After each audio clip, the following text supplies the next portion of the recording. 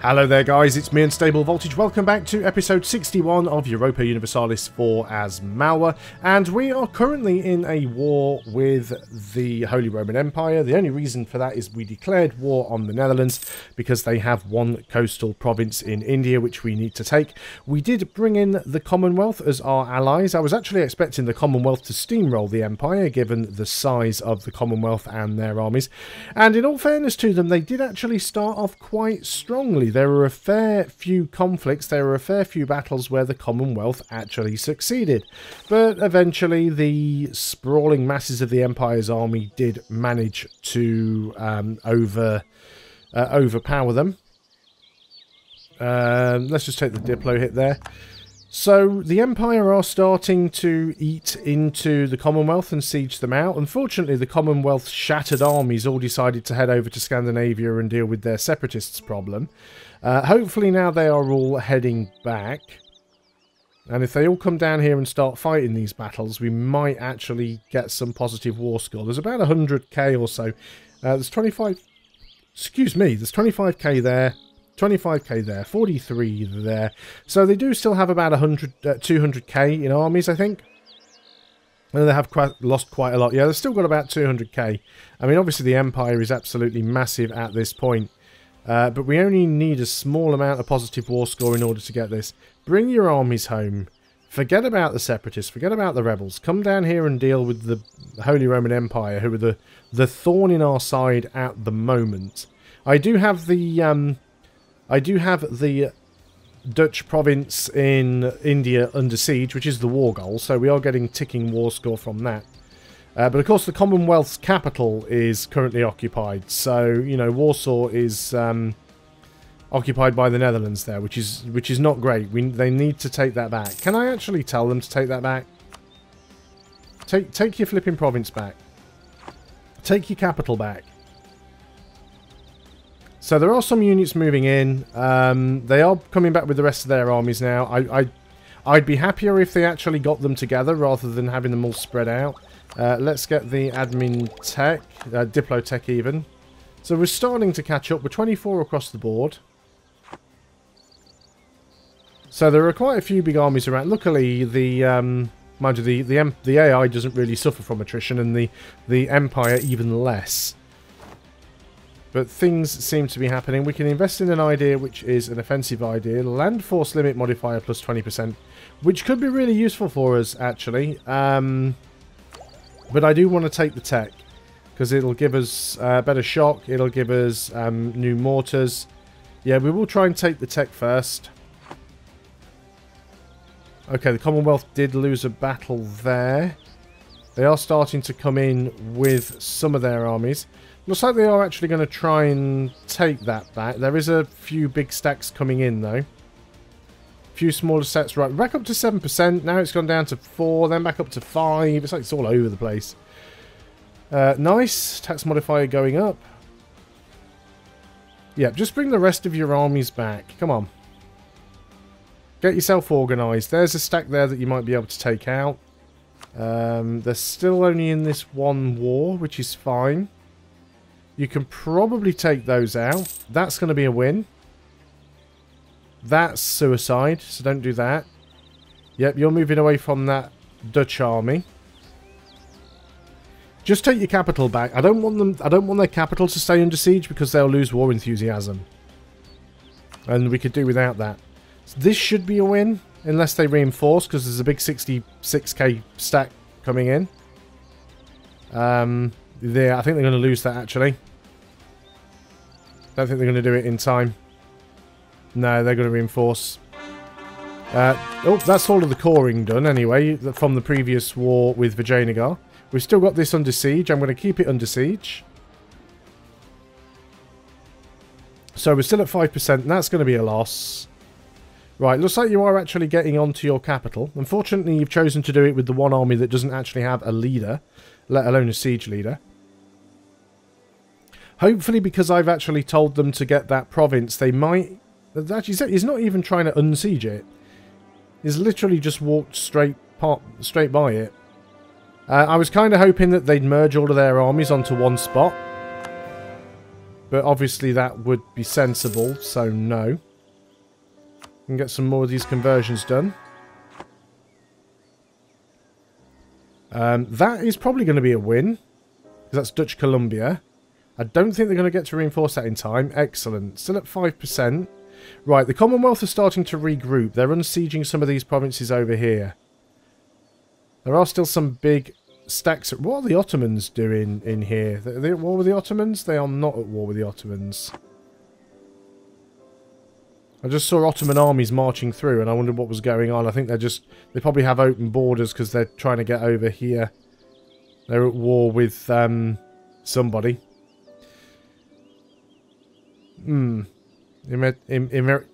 Emeriti. Interesting. Anyway, not too bothered what they're doing. Commonwealth are training up lots of extra troops right now. They are trying to take some land back. Lose a load of ducats. Sure, it's some sort of... It's one of those events where you look at it. It's one of those events where you look at it and go, wow, that's a really negative event, but something good will probably come of it.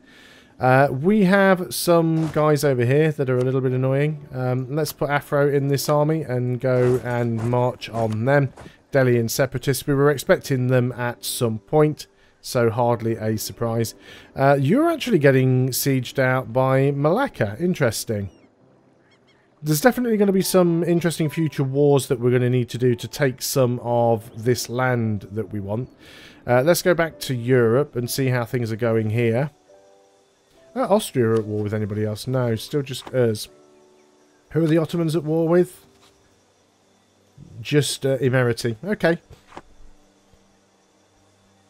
Right, come on Commonwealth. Actually put your armies together. Gain 50 admin power. There we go. They do have an army on the capital. There are some units heading towards them. They don't really have enough units there to reinforce. Looks like Austria is force marching a stack around. If the Commonwealth can regain control of some of their forts, they're more likely to be in a position where it's harder for the Empire armies to sort of move through their territory, which would be ideal. But it looks like the Commonwealth are starting to carpet siege their own territory back. Not bothered about a skill 1 guy. We'll take the money. Gives us back most of the money we spent on that previous event anyway. Right, you've got a 96k stack coming towards you with a 22k stack right next to it. Are you going to get your act together and put all of your units into one big giant death stack, or are you just going to let Austria run in and ruffle stomp you in the face? I'm going to guess you're going to let Austria ruffle stomp you in the face. Switzerland entered into a military alliance with Mecklenburg. Not bothered about that. There's a battle going on there. Not too sure who with. That's a very small stack. Doesn't look like they're even going to try and reinforce that. Okay, so you have now got a 43k stack with a general, with 2 siege sat on your capital. You've got a 50k stack nearby. You've got a 64k stack nearby. Now, there is still that big Austrian doom stack moving around. Okay, it's taking an absolute butt ton of attrition. But if you could maybe, you know, prepare to defend against that, because there's also another 70k Bavarian stack right behind it. Right, now Austria is going to come in and attack you there, and you don't have any reinforcements anywhere near. And Austria controls the fort, so Austria counts as being the defender. And once again, the AI's complete ineptitude to manage its armies. It does absolutely fine managing its armies for your enemies, but when it comes to managing armies for your allies and your subjects, it does an absolutely terrible job.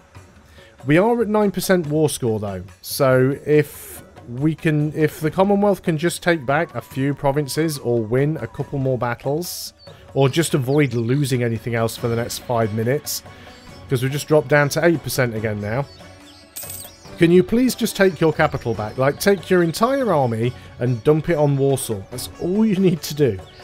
Just take back your capital. You already have a 28% chance of getting it back. There you go. There you go. Put the big stack on it. Get your capital back. That will get you so much war score back if you just keep that stack on there. You are also engaging a 30 stack of the Austrian army down here in the south, which is isolated. Fine. Fantastic. I'm happy with that. That is a solid tactical decision. You can also go and unsiege this fort while you're down there. Probably that one as well.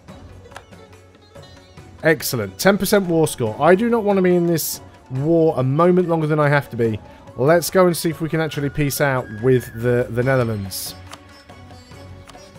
They're not winning for peace. It's only 5% to grab this. -5. We're getting close. I don't think we need to do too much in order to get it. We'll keep our eye on it. See, now this is where the AI make... Oh no, it's actually taken their capital back. The AI often makes this mistake of breaking sieges to go and fight pointless battles. And then sometimes it'll... I've seen the AI in a siege on a province that has a fort and they've got a wall breach and it's got like an 83% chance to fall. And the AI will walk away from it to go and beat up a 1 stack. And then I've seen other instances where the AI has just moved into a siege. It's got like -78% chance to flip. And they idly stand by while one of their other armies gets decimated in the adjacent province instead of going to reinforce, making it an easy win. The AI acts so dumb in this game sometimes. It really is unbelievable. We are now at -2 reasons. So we are probably still going to have to hold out for another month or two. There is still that big 90k Austrian doom stack there. I'm hoping that the Commonwealth can just avoid... There's some truces expiring. I'm hoping that the Commonwealth will just avoid taking any losses for a few months. Or just put all their armies together in a giant death stack. That is a good tactical decision. There is a 20k stack moving away, so that is fine. So that is another good win. You're keeping most of your armies together in one spot. So that is sensible. We can grab a new tech. Military tech. Yes, let's go and take it. Doesn't really benefit this war right now because we're not the ones sort of fighting in it, but it's worth doing what we can. Still trying to get that professionalism up. It could be higher. Definitely want to get... Oh, reduce morale damage by reserves could be useful. Let's just go back to the homeland for a moment. So, we were building up another stack army somewhere. Which I thought I did. Did I not? Did I not build that stack? I thought I did. Did I imagine it?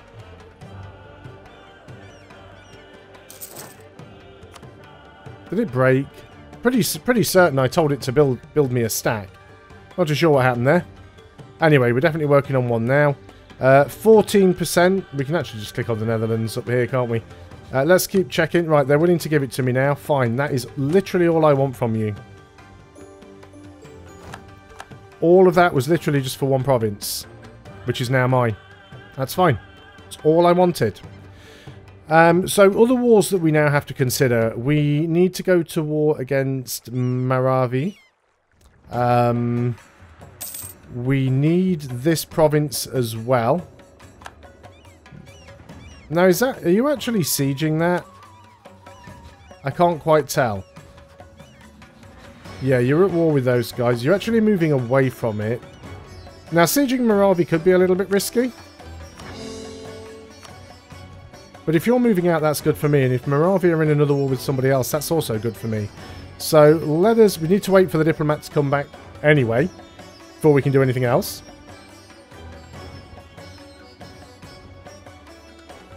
We do still have some potential rebellions.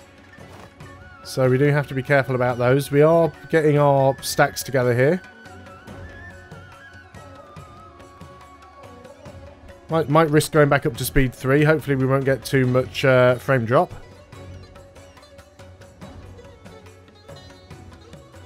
So the rebel factions are not doing too bad. Right, diplomat is back. So let us go and... Yeah, we know that's going to bring some guys in. That's fine. Let's go and declare war. Apparently we have military access with them. We don't want military access with them. So let's cancel the military access. Now we've got to wait for the diplomat to come back again. But we should be able to jump on the provinces we need. Oh dear, our ruler has died. We've got a 4-2-3, which is not terrible. The heir is a 5-1-1. That is terrible. Current deity. Not too bothered about aggressive expansion at this point, because we're so big that coalitions aren't really a problem. Trade and tax is always nice. But I think we just go for discipline and siege. I mean, we are going to be getting involved in a fair few wars. Hopefully, our income is going to stay decent. We do have some revolts. That is a big old stack right there. Let's go and put Afro in this stack. And let's just go and move in on these guys. It's not a surprise, of course. We'll see if we can time both of these guys to arrive on the same day. So you're going to arrive on the 7th. You are going to arrive on the 5th. So 2 more days. So now you're going to arrive on the 7th and you're going to arrive on the 7th. There we go. So both armies will arrive on the same day. And there they are. Smushed. Let's split you guys up so you don't get nasty attrition. Excellent. We can take tech. It is admin tech. We are behind the times. Well, we are on time, so let's go ahead and do that. Still a little bit behind with Diplo, but I think we're alright. We've got another stack. We're still making money. We can still get another 30 stack. So let's go ahead and do it. That is basically tapped our manpower reserves, though. We do have our diplomat back. So let us go and declare our war here. Diviet won't come in, that's fine. Luba and Burgunda will, that's fine. We can call Chagatai in, don't need them. So let's just go ahead and confirm. We're going to take that, because that is one of the provinces that we'd like to take. We do have a claim on it. We're going to drop down there, because we've got a claim on that as well. And that's pretty much it. I'm not going to go all the way over here and try and fight their allies. We'll just wait. We will just wait. Should get all the war score that we need. Royal marriage offer from Chagatai. Sure, let's keep it going for the time being. Does Chagatai have any provinces that I need to take? No, they don't have anything that I have a claim on. Or do they? They've got that, and I have a claim on that. So, yep, sooner or later we are going to have to go to war with Chagatai. We're going to have to take all of this stuff down here. So, there's quite a lot of stuff that we've got to take. We don't have a huge amount of time to do it. We only have about 100 years, so I might not even get to go and mess around with China at this rate. We'll have to see. Have to see how things work out for us. Because I need to take I've got a ton of stuff that I need to take from Transoxiana and from Sistan as well.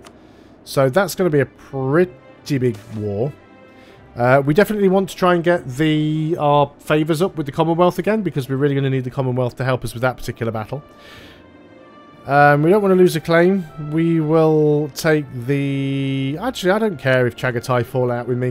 Like I said, we're going to have to go to war with them at some point anyway, so let's not worry too much about that right now.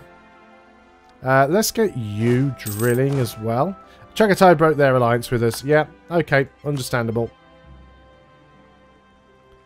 Shame we got that royal marriage now, but I mean, Chagatai aren't really a threat. They're big, but their development is crappy. If we find them on the list, they've got 53,000 army strength compared to our 330,000 army strength. I mean, I could beat them with 2 stacks, so, you know, we're good. They got any alliances? Funnily enough, they're actually allied with Transoxiana and Sistan anyway, so we can find something there. We'll find a way to get at them. We always do. Got some buildings we could build. We could definitely do some more manpower buildings, actually. Training fields would be really useful. Whichever gives us the most.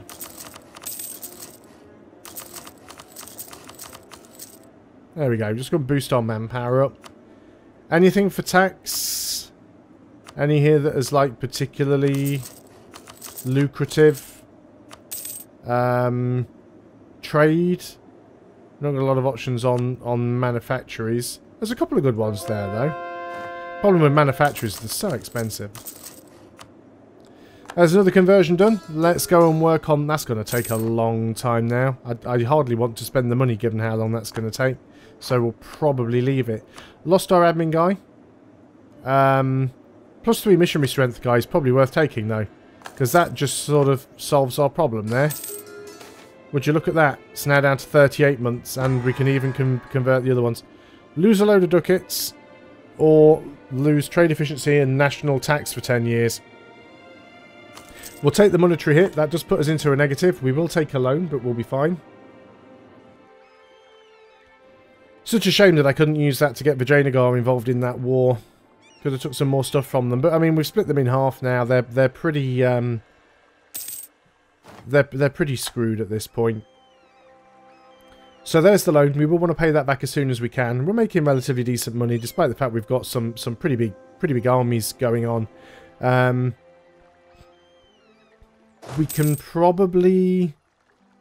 Bamani separatists, where are you going to pop? There is an idea, which is... Again, we could take these influence ideas.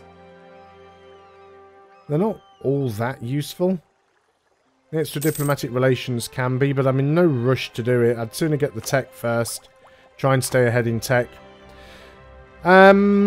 Right, what do we want to do? We want to try and see where this is. So, Mahur and Manindurg. So, Mahur is over here. And... Manindurg is right next door. Fine. We can actually get you... They're probably both in the same thing, so we should be alright there. So, our legitimacy is in the toilet. We lost our stability as well, of course. We should probably buy that up again when I can. So... As soon as you get into position, I'm going to have you do autonomous rebel suppression, and you're in that place anyway, so that should be fine. How much will it cost me to raise my stability? War exhaustion is almost gone. 187. So we're nearly there. Overextension is almost gone as well. So, yeah, I probably will boost that. It'll be cheaper once the overextension goes away. Why can't we work on that one? Oh, because you're building a temple. Let's go and work on some of the ones that are the hardest to convert. They're not going to be cheap, but let's get them done and out of the way. So you're guarding that. We've actually got enough money to repay the loan, probably. There's the coring done. So that should now mean... yeah, we're getting stability, actually. We've got an event for it. So gain a stability and cheaper admin cost, or gain 50 prestige. Well, we'll take the stability, because that's just saved me 180-something admin points. And it gives me cheaper admin tech. It's a shame I'm ahead of time now. Yeah, we need to catch up on Diplotech. What's our spread looking like on points now that we have a different king? A 9, 10, 8. That's not terrible. Could be better, but it's not terrible. But I think that's about as far as we're going to get in this video. We've taken some more land. We are certainly starting to blob out. We've pretty much taken most of India. We do have over 10% war score here. Let's just see if they will give us this stuff. At least see what we need from them to get them. We need 15 war score. So it'll probably take a little bit of time to get that. But I'm going to end the video here. So thanks a lot for watching, guys. I hope you are still enjoying EU4. I will see you on the next video. And until then, goodbye for now.